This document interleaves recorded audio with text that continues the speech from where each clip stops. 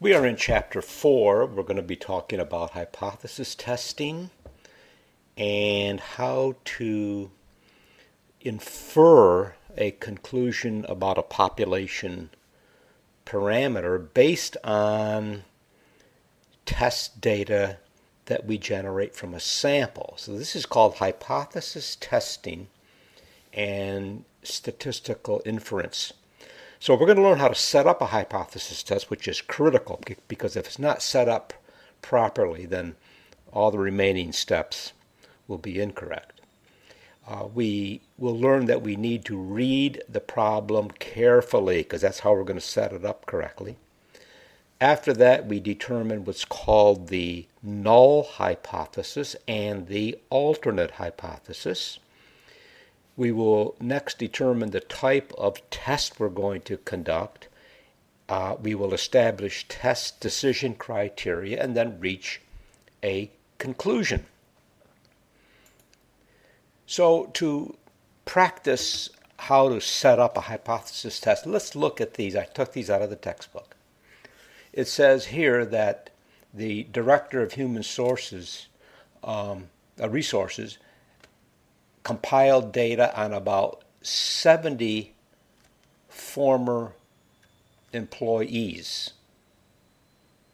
And a reporter has claimed that the average tenure is no more than 2 years.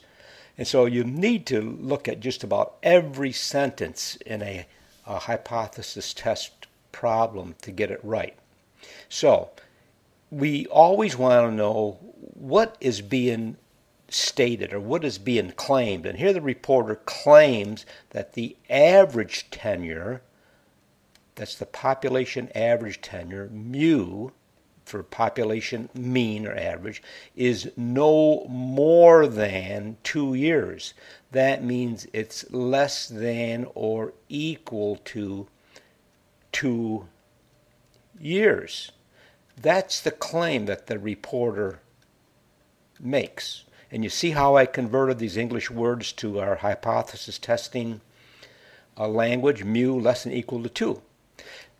Now, that is the claim, and because you notice this contains the equal sign, this is going to be called H sub O, see how I write it, which is the null hypothesis.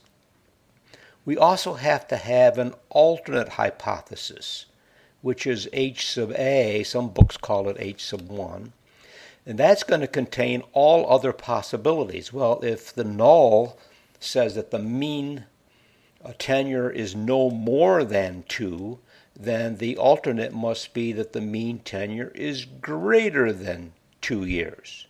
So that's how you set up the hypothesis test. And so you see how critical this is. It's critical because H sub A is going to determine what kind of a test we have. We always are going to end up by either rejecting H sub O or not rejecting H sub O. That's going to be our ultimate decision. And we say here alpha is equal to 0.05. That is a 5% significance level. That's the risk that we take, that we're going to reach a decision to reject H sub O when in fact it is true. So there's a lot in hypothesis testing. First thing I want to do is make sure you know how to set it up. And so you do that by reading the problem. Now also here it says 70 former employees. Well, that's the test data. This test in the sample is going to be 70. We'll cover that later. Right now, all I want you to do is learn how to formulate the hypothesis with H sub O and H sub A. Remember, the null always contains the equal sign, and we determine the type of test by H sub A. Here you notice the inequality points to the right.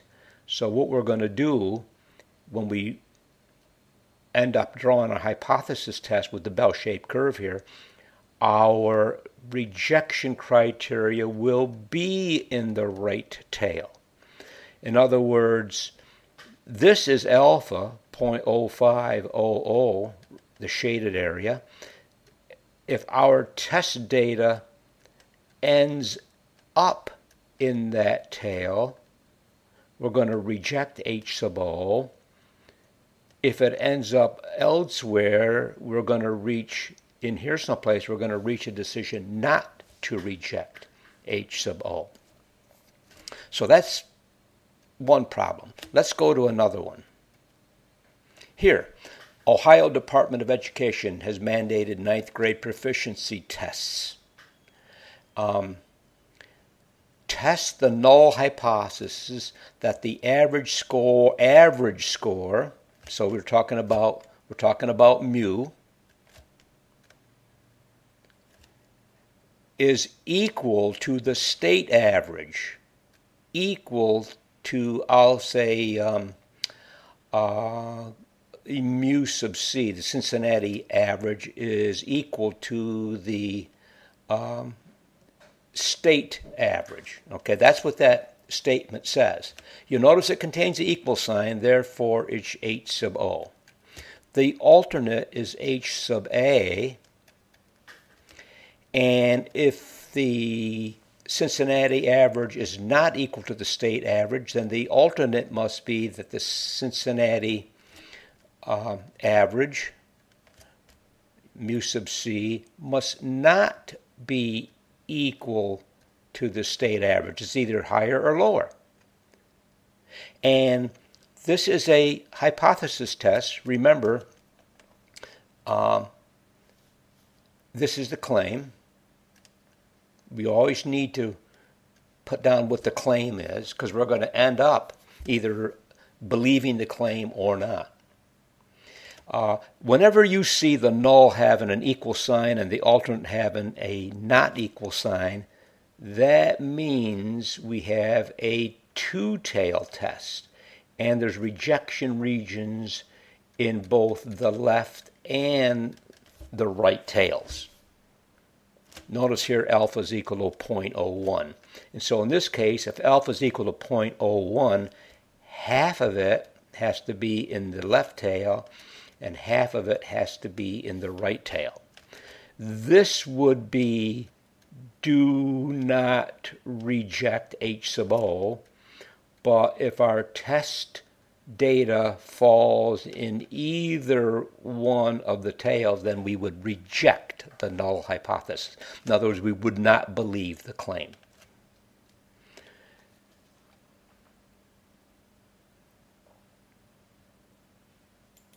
Next, here's another example.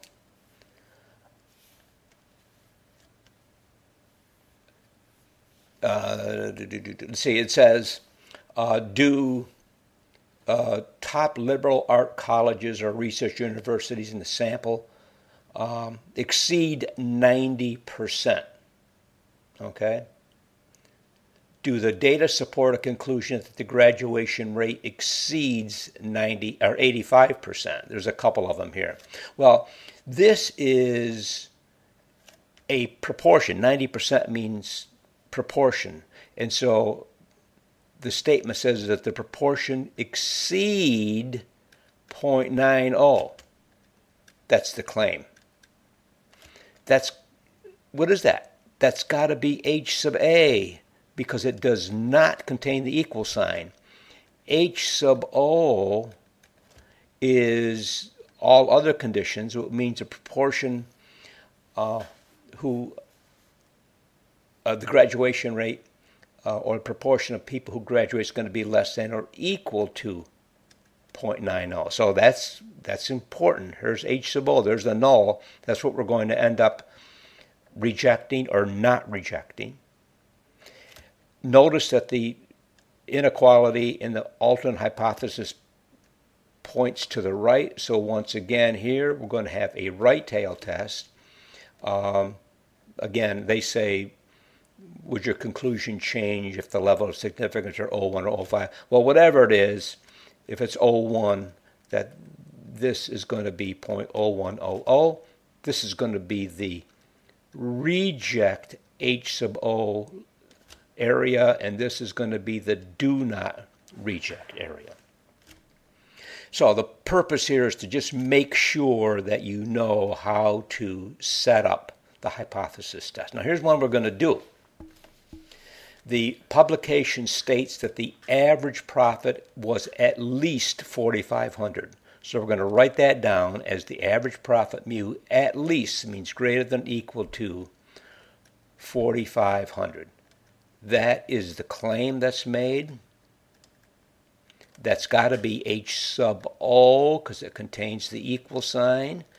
H sub A is mu less than 4,500. We're able to determine that this is a left tail test because you notice H sub A, the inequality sign, points to the left. And so what we're going to do is we're going to draw our distribution. And by the way, this is a T distribution. It looks like the bell-shaped curve. You notice it's a little flatter. But the reason we use the T distribution here is because we do not know the population standard deviation, which is usually the case. Since we have a left tail test, our rejection region is going to be in the left tail, and we know the percentage of the data is going to be 0.0500 because our alpha is 0.05. What that's going to do is generate a critical value of T. And the reason that's called a critical value of T is because what we're going to do, we're going to test, take test data and calculate the T from the test statistic or from the test data. And this statistic is either going to fall in here or it's going to fall in here. Again, if it falls in the shaded area, we reach a decision to reject H sub O. If it falls in the non-shaded region, we do not reject H sub O. That means we would believe the claim. If we do not reject the null hypothesis, that means we believe the claim.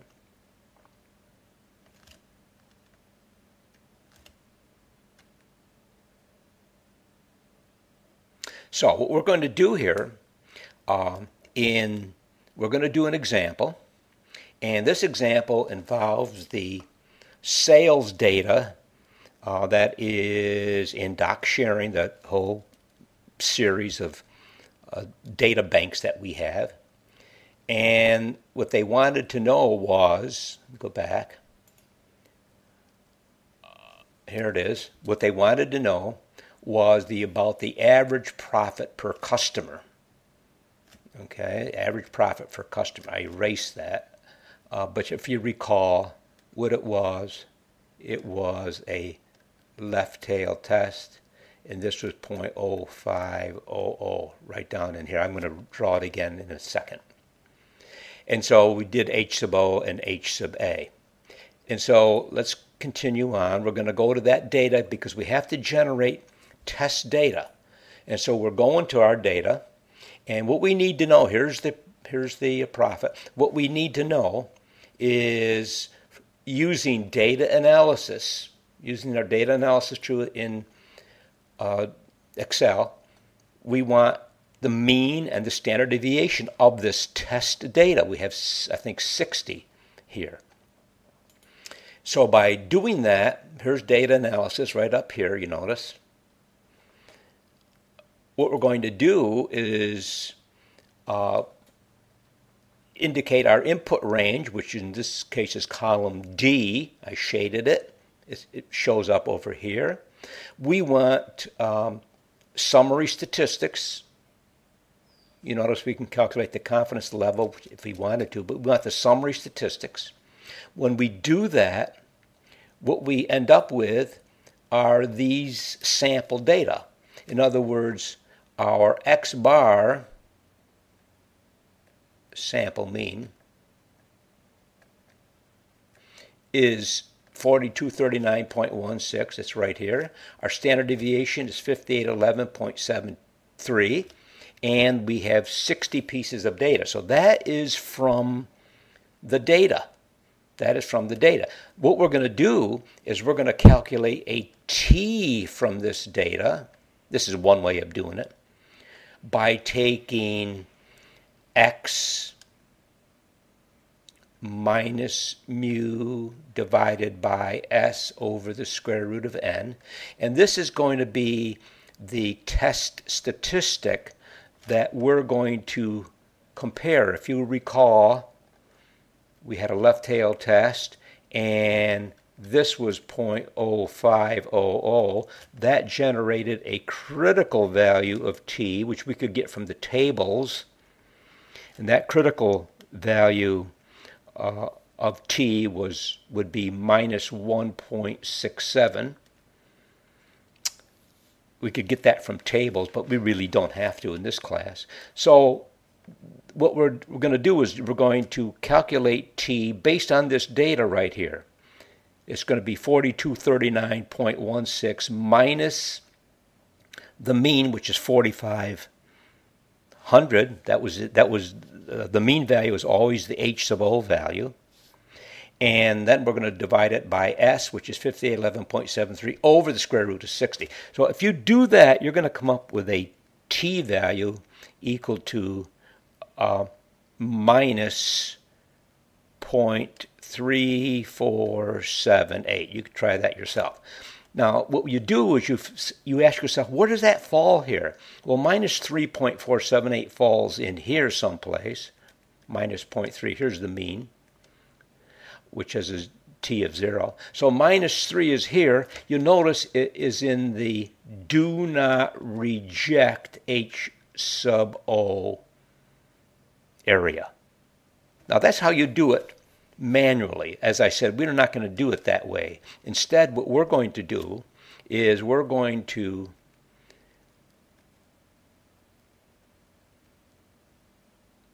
go into PHStat, down to one sample test, and we'll do a t-test for the mean, because we're talking about averages here. When we do that, this is the table that PHStat gives us. It wants to know the null hypothesis value, 4,500, the level of significance, that's alpha, 0.05, and then it asks, what are your sample statistics? Well, from the sample size was 60. Remember the mean we got from Excel descriptive statistics, 4239.16. Sample standard deviation we put there. And they want to know what kind of a test that you have. Remember, we had a left tail test. Here it's called lower tail. So we have to X that out. Hit OK. And once we hit OK, then our output says, first of all, it says do not reject the null hypothesis, which I said.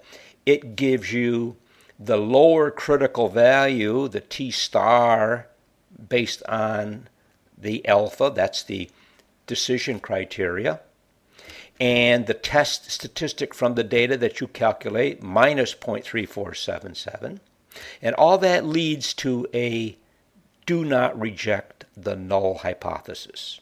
Now, it also gives you the p-value. And the p-value says around it, there's about a 36% chance that our test statistic would be smaller than the critical value.